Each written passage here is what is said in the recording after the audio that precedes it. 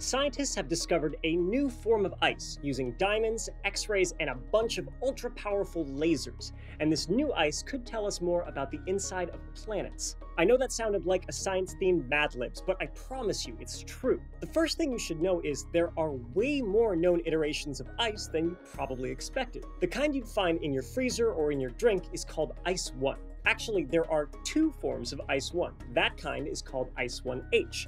The H stands for hexagonal, after the hexagon shape the frozen water molecules form, which differentiates it from the more cuboidal shape of Ice 1C.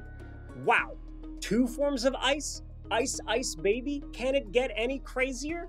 Oh yes, it can. It can get crazy 17 more times, because including this newly discovered form of ice, we're up to 19 total crystalline arrangements of H2O. Water can form so many different lattice structures in part because of the molecule's bent shape, plus its hydrogen bonds to other water molecules, which can lead to complex arrangements. But our newest confirmed form of ice, called Ice 18, is something altogether different. Instead of being like the ice in your fridge, white and cold, it's black and hot. It was first predicted by a computer model from 1988.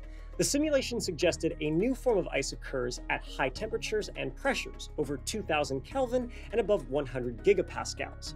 For reference, water at the deepest point on the ocean floor is under about 1,000 times less pressure. These conditions rip the hydrogen atoms off their oxygen partners, losing their electrons and essentially becoming positively charged protons. The oxygen atoms are packed into a cubic lattice, while the freed protons flow around them like a liquid.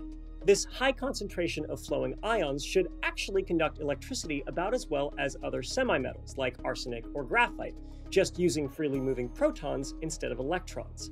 Predicting this superionic form of ice on an old computer is one thing, but observing it is quite another. In order to create this form of ice, scientists compressed water between diamonds to build up the pressure. Then they blasted it with lasers, 6 of them in fact. Now, they couldn't hit it all at once with one big blast because that would put it over Ice 18's predicted melting point. Instead, they used timed pulses, which explosively vaporized the diamond containing the water and caused a massive spike in temperature and pressure. In order to see what was happening inside the water at the exact moment the pressure peaked, scientists shot 16 more laser beams at an adjacent piece of iron, which vaporized and sent X-rays through the water.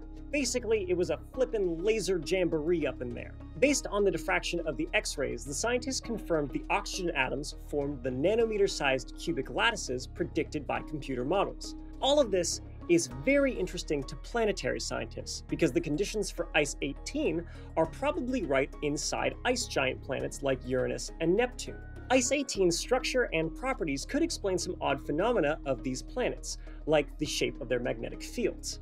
Earth and most planets in the solar system have a magnetic field like a bar magnet with 2 poles, and the magnetic poles line up well with the axis of rotation. This is likely due to conductive fluids inside the planet swirling with the planet's rotation.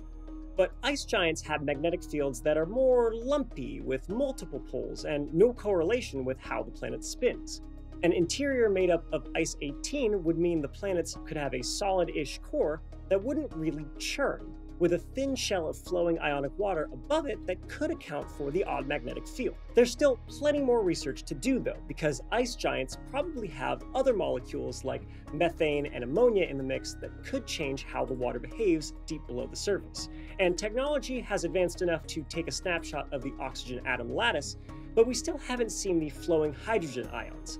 I guess that means we gotta shoot more lasers. Awesome.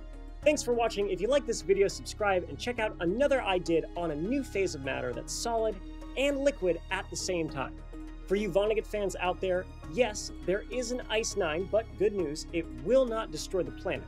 That's all for now. I'll see you next time on Seeker.